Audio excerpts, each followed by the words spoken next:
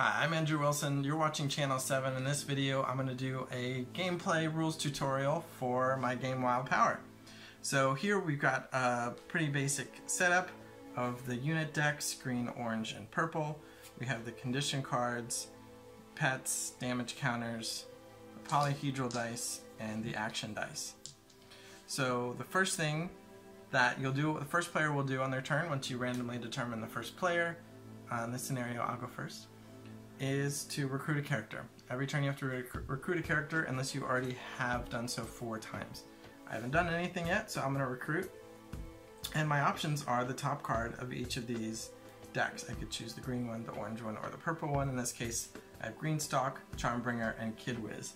So I will take a quick look at their special abilities, and I'm going to recruit the Greenstock. So I'm going to put them into my my field here. I've got 2 melee spots and 2 ranged spots. I'll choose to put them in my left melee spot. And really that's all I do on my turn. And I pass the turn to you. Now, at the start of each of your turns, you determine how many action dice you get to roll by how many units your opponent has in play. As a first player, you had none, so I didn't get any action dice. But now I have 1 unit, so you get to roll 1 action die. So take one of these action dice and roll it, and that symbol shows an action you'll be able to perform this turn in addition to recruiting. That is the green symbol, so you'll be able to perform a green action, which is to use a green power of a card in your hand or draw a green card.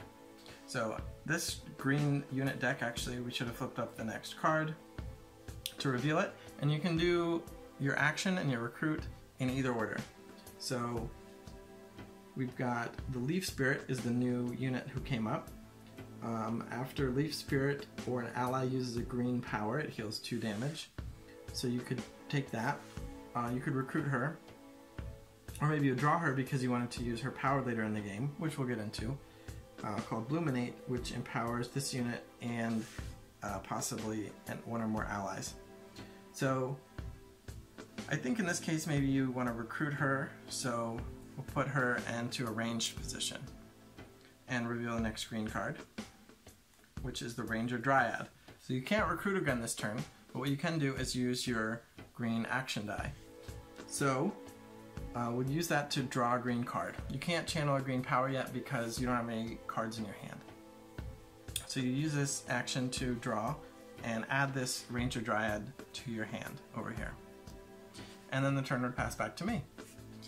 Now in my turn, my opponent, you, has 1 unit, so I will roll 1 action die.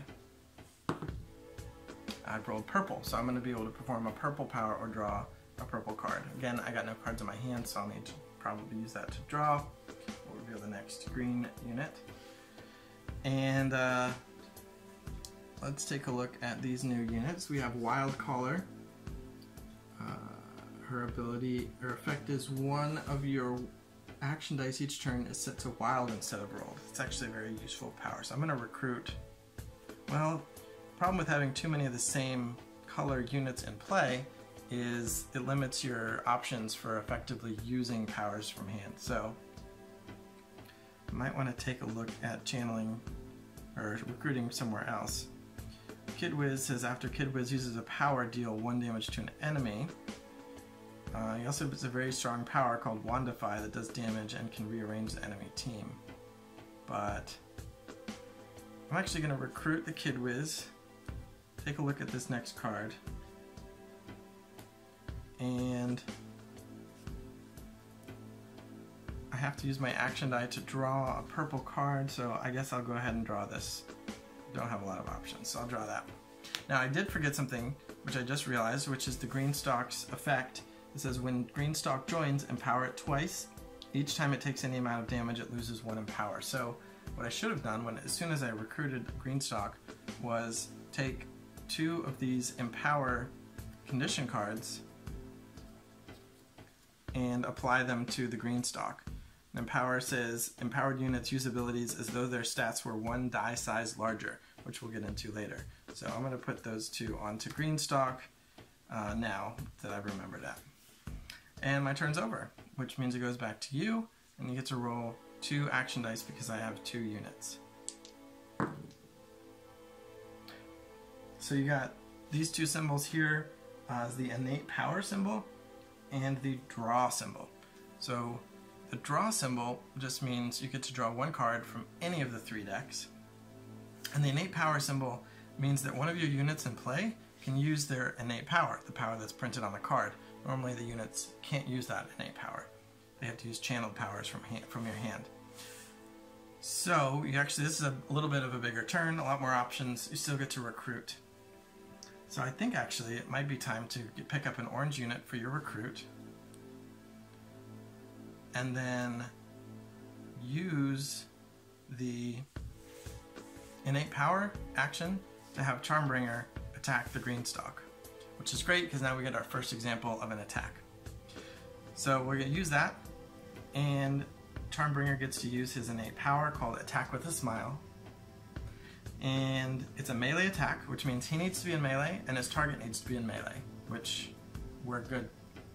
Charmbringer and Greenstalk are both in melee. Now if they were like this, they would still be in melee. There's no restriction on diagonal attacking. But, so we'll have them attack each other. Charmbringer actually also says when he joins, empower his allies. So just like I forgot Greenstalk's effect, I almost forgot Charmbringer. So he empowers his allies, which means the Leaf Spirit becomes empowered as well. And this power is an orange power because it's on an orange card, which means when Charmbringer uses this power, he's going to use his orange stat. So each unit has 3 stats, one of each color. The first stat is their green stat, the second is their orange stat, and the third is their purple stat. And the stats come in the form of die sizes. In this case, Charmbringer's orange stat is a D10, a 10-sided die. So he gets to roll a D10 when using his orange power. I'll go ahead and roll that. And I got a 1, which is the worst possible result. It says 2x, deal 1 damage. That means for every multiple of 2 rolled on the die, he gets to deal 2 damage. Unfortunately, 1 doesn't have any multiples of 2 in it.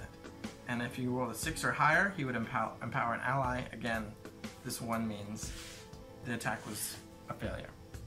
But if he rolled even a 2, he would have done a damage, which is a special feature of Wild Power, which even though attacks can completely miss because of the dice, normally on 1s and very low rolls, because of the scaling effects of the powers, most of the time you're going to do something with your power. So all that's left for your turn is to use your draw action die, which means you get to take any of these 3 cards and add it to your hand. Right now you've got a green card in your hand, and you have a green unit in play and an orange unit in play. So I would say maybe you'd think about drawing an orange unit, because Charmbringer is pretty good at using orange with a D10, and the Leaf Spirit's pretty good at using green with a D10, so you have something for the Leaf Spirit and something for the Charmbringer. So let's take a look at this card. Angry Armor has a Brutal Smash power. For every multiple of 1.5, deal 1 damage. It's actually pretty strong, so go ahead and use the draw action to draw that card into your hand, reveal the next orange card, and the turn passes back to me. Now, it's my turn. You've got 2 units, so I'm going to roll 2 dice. And I've drawn an innate power and the wild power. So the wild power basically lets me do anything, which is exciting. So let's take a look at my hand. I have Archangel. So this is a purple card. The power is a melee. So I'd love to have my purple character use that power, but since he's at range, he won't be able to. I could recruit a purple character this turn and put her in melee, but the Vexing Fairy isn't great for melee. But hey, why not? If I've got a purple power that's melee in my hand, I may as well have a powerful purple unit in melee. So let's give it a shot. I will recruit the Vexing Fairy, reveal the next purple card. I'm gonna use... Actually, I'm gonna use my innate power to use Kid Wiz, his Wandify ability. Now he's got a purple stat of D10, So he's going to roll a d10 to use his purple power, and I'll roll it. I got a 4. In this case, he actually needed a 5 or more to deal any damage. So just like the Charmbringer's attack failed, the Kid Wiz's attack fails.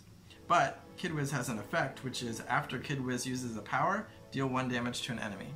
So even though his power didn't have an effect, his effect does, and we'll get to deal 1 damage to, we'll say, the Charmbringer here. And then I will use my wild power symbol to use a purple power.